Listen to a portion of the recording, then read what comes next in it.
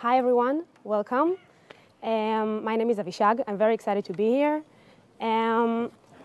Today I'm going to talk with you about dev team metrics that matter.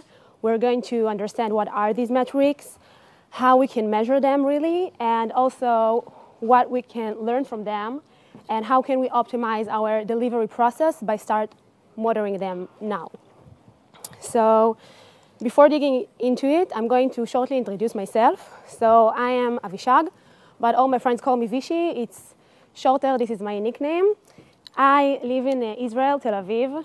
As you probably hear, I speak Hebrew. This is my main language. So I suffer from accent glitches and also grammar and vocabulary from time to time, but forgive me about that. I am a software engineer at LinearB, and on my free time, I enjoy dancing. And I even used to dance professionally till I joined the army. So at 2013, I joined the army in Israel. This is kind of a mandatory thing there. You have to do it when you turn 18.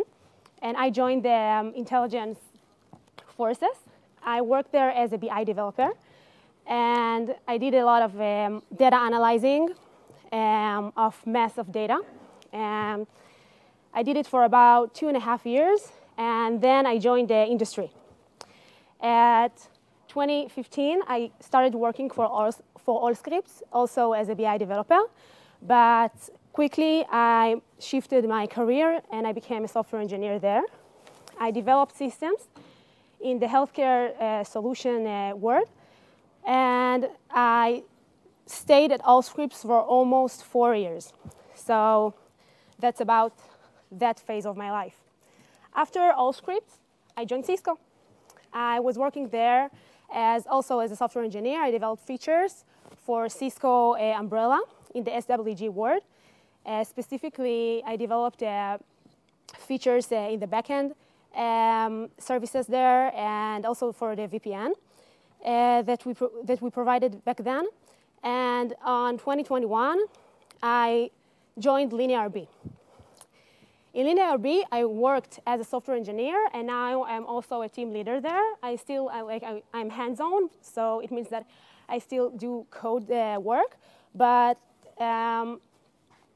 this is a really, really fun experience for me because LinearB is a startup. So I really had a chance to start there when we were very, very little, and we were a very small group of people. And I saw all the process there, and it's kind of amazing. And I love to work there. So I did my first degree in Israel in the Ben Gurion University in computer science. This is a very social experience to be a part of, and that's where I met a lot of friends that are now working as developers, as probably you. So enough about me, and let's talk about my friends. So in Israel now, the wedding season is on fire. It means that literally every 2 weeks I go to another wedding, and I have to go do that wedding because this is the thing there, okay? You just have to do that. So when you are going to a wedding, you always like socialize, and you talk with all the guests, and some of them are friends. 2 weeks ago, I went to a wedding of a friend from the university. That means that I met many, many developers, many, many. And when you meet your friends from the university, and in general, when you meet like a group of people, for example, like in this event, so there's always this question, so how things go at your work? Like, how's your job? Do you have fun or not? How things are going there? And the answer is always binary. It's either you are very, very happy, or you are very, very sad. So when you hear the answers, it goes usually like that. The sad developer starts by telling you, oh, the benefits are amazing, I love the events, and I have a lot of time there playing, I don't know, bowling or snooker or whatever they provide you in the office. And when the but starts, it's when you start to worry about your friend. So the sad developer actually, in his actual job, suffers a lot from ongoing conflicts that he's not able to resolve because the team that he works on, never like engaged any tool that will help them to resolve these conflicts. He's delivering very, very, very slow. That means that he might be like an excellent software developer and develops all the features and the logic really good, but he suffers from delivering it to production. And he's always has a lot of on-calls and pager duties stuff that's going on in production and many, many bad things that just makes him very sad and makes his life literally like miserable. And he's not having fun. And he's looking to maybe, switch a job or something like that. And this is the sad friends that I have, okay? And the happy developer might not have like a lot of benefits. Like most of the time, yes, because we are in the tech industry, so we know how it goes. But he's happy not because of that. This is not what will keep him in the company for the long term. He's happy because he feels that he has a lot of impact in general to the product and to the customers that the product has. He feels that he works with high quality and high standards. And he also delivering very, very fast because it's not an issue there, because they are engaged like many tools to help them deliver fast, right? And they also like have a really stable production environment, so he's not suffering a lot from like bugs and issues that goes on prod. So that goes like basically that. And these all are related to what we call the dev experience, right? The DX-wise experience. And it's basically like we saw that there is a deep relation between this dev experience that we provide to our dev teams and their happiness in the company. So that's about this one. And I want you to keep it in your mind. I want to move on and talk a little bit about DORA metrics. DORA metrics, DevOps, Research and Assessment Metrics. This is a group of metrics that was actually defined by Google after years of research. And this group of metrics are measuring your performance and your pipeline's health. And it goes to, we can split this group of metrics into two categories. We want to measure speed, and we want to measure quality. Like speed is like how fast you do things, and how fast you deliver your code. And quality, obviously, is the quality that you are providing when you are developing these new things. So DORA metrics is a group of metrics that help you to really understand what is your group. And even not a group, even your individual, even you as an individual contributor, what is your speed and what is your quality. And the first metric I'm going to show you is cycle time. So cycle time will be the first metric of DORA metrics that measure your speed. Cycle time definition is how quickly your work moves from coding to deployed. And it's important to understand this part, because as developers, we are not always, our main job is obviously coding, but this is not the only thing that we do, right? We have meetings, we have designs that we do, we have things that are really not measured by coding, but when we want to measure the pipeline and our delivery pipeline, we are focusing about coding. So cycle time refers into our coding flow, okay? So when we want to measure it, we actually want to understand how quickly we are starting to code and take this code all the way to production.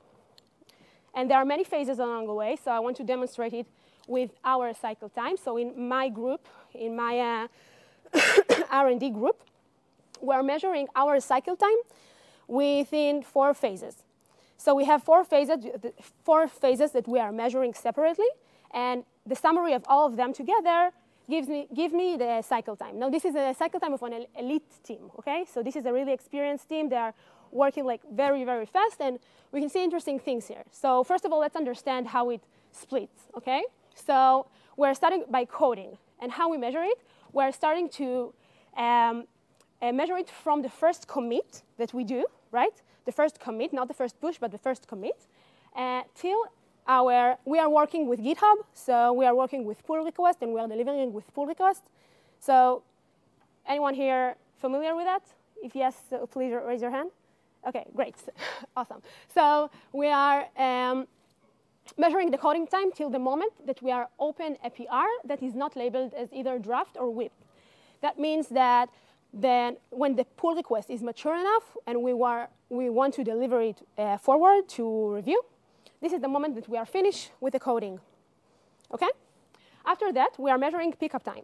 Pickup time is the moment that the PR is ready to review till someone actually from the team reviews it. Or not in the team, like in general, till someone is really actually start commenting it, and this whole cycle starts to go. And then comes the review time.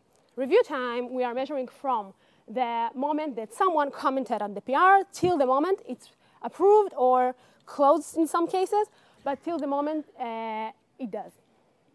So this will be the review time. It usually will be like the review time takes a little bit. It's a cycle by itself because the review might take like a lot of transitions there between the reviewers and you have to sometimes address their comments, and it might take like a little bit more time than the coding itself. And after that, we are deploying. So in our R&D group, we count our deployments when we are cutting tags. So once we have a tag that is ready to be published, this is the moment that we are counting as deployment, and we are finishing to deploy it when we are recognizing it in production. Okay?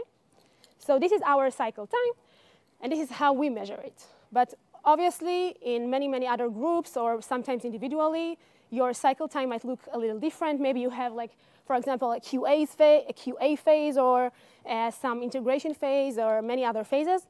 So it's really when you are starting measuring these phases and this cycle time in general, you really want to understand what are these phases that you really want to measure. So that was about cycle time. Another metric that is associated with speed. Deployment frequency. How often your work is deployed to customers. So this is another way that we can measure our speed. It means that how many times we are deploying to production. So if we do it many, many times, it means that we are probably delivering fast, and we are reaching to production much faster. And that means that we are probably do this work, this coding thing, this whole process like many times, and we do it like in high speed. Okay? So when this number is high, it means that our speed is high as well.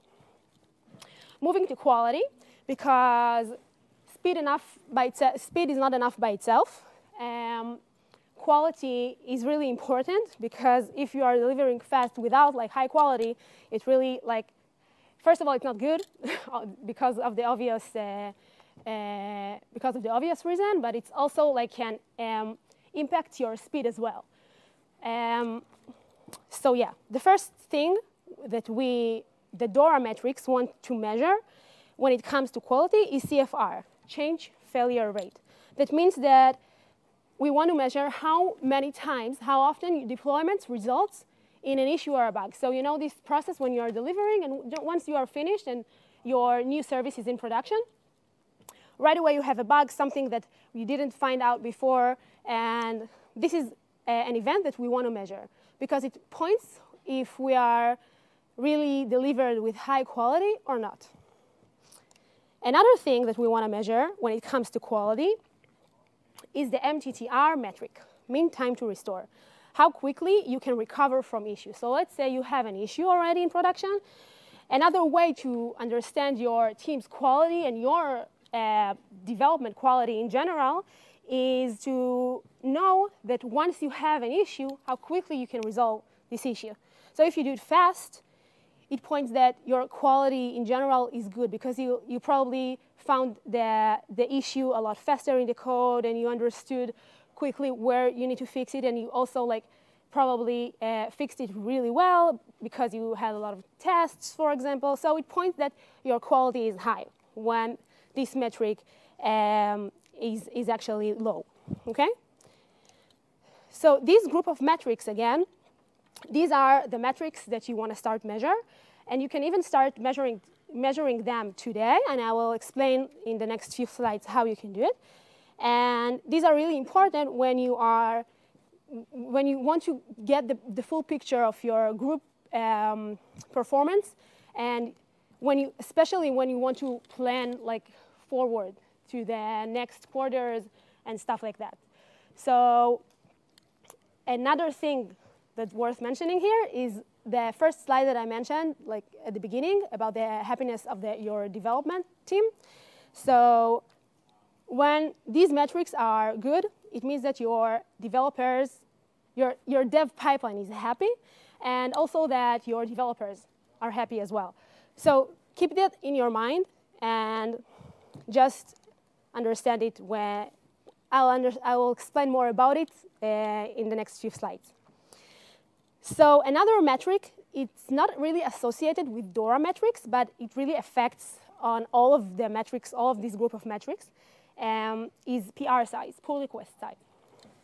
We saw that there is a really deep relation between the pull request size to our speed and our quality.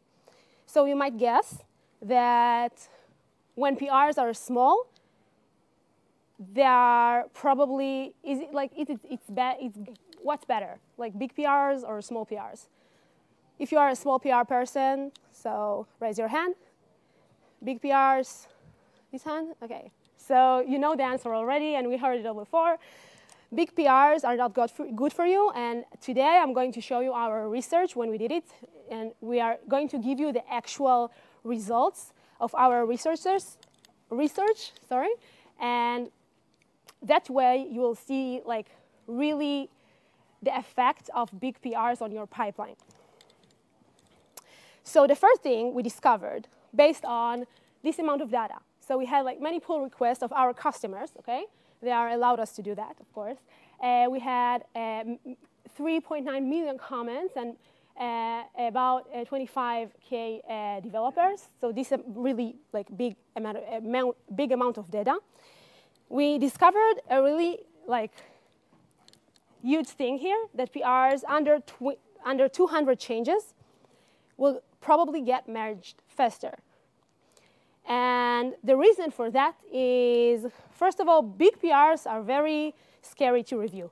When I get a big PR, I don't know what to do with it. I probably will return it back to the developer and tell him, organize it for me. I cannot review it. So probably, as a reviewer, when I get a small PR, I will have a much better review as well, right? Because I have I have less to review. So everything that I found very quickly, and I have like many comments on the small PRs. And when I get like really big PRs, it's either I'm just returning it back to the developer and like find a solution for yourself. I don't know, go handle this thing. Or if I'm like not a good reviewer, I will probably approve it right away. And this is a behavior that we are not allowing in our R&D group. So this is a really huge thing here. So another thing we discovered that also reflects your speed is that when you are working with small pull requests, you are actually increasing your deployment frequency, right? The other DORA metrics we discussed about. So this is something also that affects your speed and can change really your delivery and also your happiness of your pipeline as well. Now, let's compare two teams here. One that engaged the small PR approach, and the other one that's not. We can see the relation between these two. So teams that are working with really big PRs have a really big cycle time, like a really high cycle time, while teams that are working with small PRs, not always, this is an average of a week, yeah, but it's not always like that. It tends to be between 20 to 100 code changes. Their cycle time will be shorter. So this is something that you have to understand. This is something that we saw with a lot of data. So probably, I mean, we see this trend in many teams that we had research on. So you are probably falling with the same like teams, and it will also like affect. Once you will measure your metrics, you can also see this kind of difference between these two. So this group of metrics are the most important ones to measure. And you can start to measure these metrics today. And how you can do it? You can do it by monitoring webhooks event on your repos and your webhooks event on your organization. You have like many free plugins that can help you to understand how to monitor that. You can also like use the spreadsheet or maybe plugins with Jira or whatever product management tool that you are using. And you can also use free tools that are there in the market. For example, Jellyfish, LinearB, us, and so on. So these metrics are worth monitoring. And if you want to understand what's your speed and quality of the team, you want to start doing it now. So you'll have the realization of how your pipeline health is, and also how your developers in the group are. Because not all the developers will tell you that they are unhappy because of because they are delivering slow, right? There are like on one-on-ones that we do in our teams, there are not always these developers that will tell you that. But you, as like experienced developers, as well as like junior developers, you can really see that by yourself when you are starting monitoring these metrics. Now, let's say we started already to monitor our metrics. Let's talk a little bit about the most common delivery process. So this is the delivery process we do in our R&D group, but it applies for most of the companies as well, and most of the individual processes as well. So it goes like that. You start by coding, and this is not the cycle time. This is the delivery process itself. So you start by coding. After a little while, you are finished, and you are opening a pull request. And when you have this pull request cycle of review and pickup and whatever, all of this phase, you will merge it. And after the merge part, you will have integration part. But sometimes you might like integrate your code or your features prior to the merge. So it really depends. So sometimes the integration will be before, and sometimes after. Most of the time, it will be in both sides of the merging phase. And after you're done with that phase, you will deploy your code to production. So when we want to calculate the cycle time in our R&D group, it sits really perfectly within between, okay? But other metrics that we want to measure will be in other places as well. So CFR that points on your quality will be affected by your code and your PR. Because when your code is in high quality and the PR's cycle, meaning the review, is in high quality, that will affect the CFR metric, right? Change failure rate. That means we'll have like less issues when we are deploying, when we do these two parts in high quality. Cycle time, as I mentioned, meets us in the whole process. Deployment frequency will be measured when we are deploying things, and MTTR as well. But if we're looking at the whole process, we want to boost it. It means that we want to speed it up. And the way we did it so far, and things that we are familiar with these days, are related to the dev experience in general. So we need to keep in mind that our goal is to provide the best dev experience. It applies either you are working in an enterprise, any company, any startup company, and even as an open source developer, an individual contributor. When you have a good development experience, you are more likely to contribute faster and in high quality as well. So the way we did it, and the way we are doing it right now, like in most of my companies that I work at, we had the CI/CD processes. So for most of us here, we know that by like it's a given thing for us, CI/CD, continuous integration and continuous deployment. So these were given to us, but I remember myself when I was working at Allscripts, in some teams, literally we had to copy DLLs files from the local machine to the servers. So CI/CD was not always here for us to help us automate our processes. So are you always, who is familiar with CI/CD? OK, great. So we have many tools that help us doing it: Jenkins, Drone, GitHub Actions, and many tools like that. And this is really boost up our process, right? From manual things we had to do in the past, I don't know, 10 years ago, 15 years ago, we are now doing it automatically without human mistakes that we might do, and a lot faster because this is all automated and triggered by actions or by cron schedule, whatever. So this really helps us in that part. But we see there is a gap there. So it's not all the process is covered really with the CI/CD. And we see that developers are still suffering from what we call idle time. So let's zoom in to the process, the code PR merge part. And we'll see that the PR itself, when the pull request is alive, it starts a cycle by its own.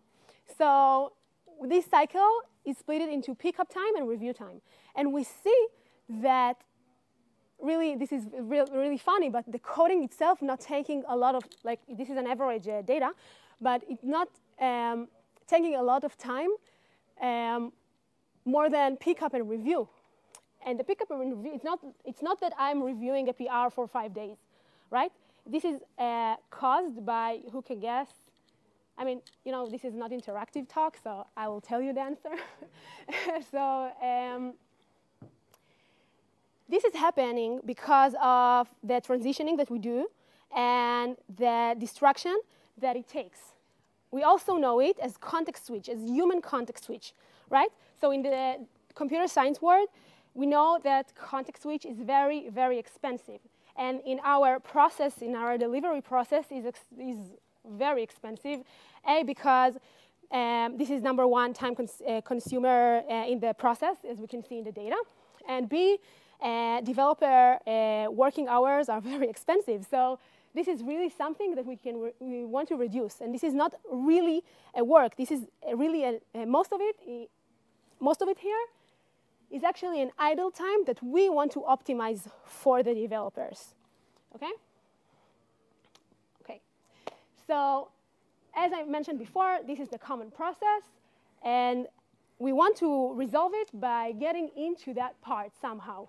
So how can we boost this idle time?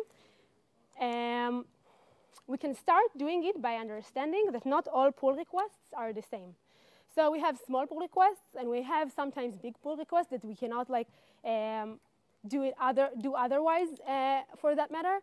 But we want to understand, and we want to somehow categorize them and give more context to the reviewers. So this is just an example. This is more of a concept that pull requests can be split into risks categories. For example, if it's a really small PR, only README file changes, it will be probably in low risk. But when you are changing some security definitions or some, I don't know, environment variable changes and stuff like that, it might be a little in high risk. So you want to somehow to understand it before you are really opening the PR. And this is what we call SEM. So along with CI/CD, we are now giving you the CM, the continuous merge. Now, this is not a product. This is not a tool yet. But this is more of a concept. Okay? It's a new concept that we want to engage in our process. And we want to spread the rumor about it. So continuous merge, along with continuous integration and continuous deployment, will provide a full cover on the whole delivery process. Okay? So we now have this continuous merge. We don't know yet what it is. But if we'll have an automation right there that can boost up the speed of the idle time phases, it will really affect on the whole delivery itself and the whole process itself. And it's even more effective because this is the beginning of the process. So if we'll boost it up, will affect dramatically the whole process in terms of like speed. So this is very interesting and something to keep in your mind. So continuous merge refers to the pull request lifecycle. We really are talking about pull requests here and the coding part of our job and not the other parts that we do. But this is really something that we can start engaging and just start engaging it to our processes. So as a concept, we have two ways to do it. So either we are going to get our pull requests just more attractive to review, and we can do it by really deliver small PRs for review. And not everyone are really experienced with that, but we saw that a really good tech design prior to the coding itself can really affect it. And when you are working what we call in micro tasks, instead of like big tickets, instead of like big stories that you want to promote and you start coding right away, if you have a really good, deep tech design for it before, you are more likely to create and work in small tasks and small micro tasks. And in that way, you'll have, in general, you'll be more likely to deliver small PRs for reviews and to the pipeline itself. And this is one way to do it. And another way to do it is to somehow get your pull request attractive by automations.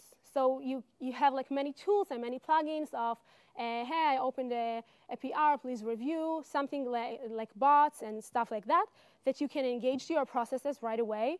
And a lot of them are free. So feel free to reach out to me after that, and I will tell you what are these. And this is the first way. So the other way is to automate your actual merge. And this can be done by defining rules to each repository, because each repository has different personality. Each repository and each project can be treated like totally different. It depends like on the business that it holds inside. So if we'll define some rules to each repository, we'll be able to automate our merge, and not only merge, but we can automate it any kind of process. For example, in our R&D group, we defined a rule that in our specific big repo, we have to have at least 2 reviewers. And if we're changing a code in that security file over there, it's called securityfile.py, we'll have to it's automatically assigned someone from the security team as a reviewer, automatically, without the developer have to do anything with that. And these small things really matter, because this is 5 minutes there and 10 minutes there, and in scale, like in big maze of developers, it's a lot of time. So these 2 ways are a way to engage the CM approach. So here, I'm going to show you a few examples of how we did it. So in LinearB, we are doing dogfooding. That means that we are using our own product. So we have these bots that, for example, if we have small pull requests for review, you know, this small pull requests of only bumping version, bump version, blah, blah, blah, bump, Axios, whatever. For these kind of pull requests, we don't want to waste a lot of time. So we are sending right away a request, not to a channel, but to individual, when we are looking for immediate approve. So once a reviewer will see it right away without having to click on a link and go to GitHub, he can see it right away. He can approve it from Slack without like having to do anything or have any concerns about the pull request that he might get. So this is one example. Another example that we are engaged, estimated time to review. So when we are asking for someone from someone's review, we are actually attaching by an AI algorithm we developed how long we are estimating this review might take. So this gives the reviewer a little context, and he knows how to plan his day. So he knows that if it's 2 minutes review, I'll just go ahead and release this PR and help my friend and make him happier. And if it's a longer review, okay, so I need an appropriate time for it. I will just block it in my calendar and go on. So this is like 2 examples of how we made our pull requests more attractive to review. And in another way that we are working on right now, we call this solution Git stream solution. So this is the automated categorization that we are trying to develop for our pull requests. And we are doing it by a set of rules for each repo. This is I don't have like an appropriate example here, but we have definitions of rule in YAML file for each repo, and we have it also like in org level. So we have these default rules for the all orgs, and we have rules for each repo that are really like the example I gave before. So if, for example, we are changing only markdown files in some of the paths in the repo, we be able to get auto-approve or auto-merged. So this is about that. And in general, we are here to make our world and our dev experience just better, whatever and wherever you are working on, either you are individual contributor or working in startup or enterprise. And dev experience is like the most main things to start investing to provide the best way for your people to work. And just keep that in mind. So if you have any questions, I'll be happy to answer. Okay.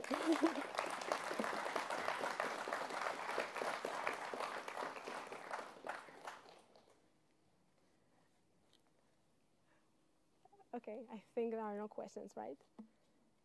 So he has a question.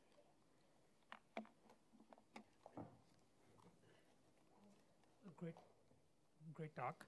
The question is, how do these metrics particularly relate to developer happiness? Because I understand you said that the healthy pipeline ensures happiness, but is it just correlative or causative? Oh, sorry, the last sentence was? Is it like a healthy pipeline, does it essentially mean happy developer, or are there other metrics that we have to capture? For developers' happiness, it's not really one thing. This is like a combination of many, many, many things, right? You have the benefits, you have the social environment and the team environment. You have the setting even, like for some of the developers, the setting is really important. But we saw that like in our field, that dev experience in general affects on the developer happiness. So think about it. When you are working in scale and where you are working like in a multi-repos projects and we are working on many, many things, you want to focus on the features that you want to deliver and less about the nonsense around it. So you don't want, for example, to treat dev stage and production environment differently. You have this environment variable that you set up somewhere, and you automatically feed it to your machine. And this is one way to reduce the noise the developer has to handle with. This is, by the way, the job of the developer most of the time, or the DevOps. But this is all related to small things that just make the developer's life just easier and therefore happier. So yeah, if that answers your question. Okay. Okay. Thank you.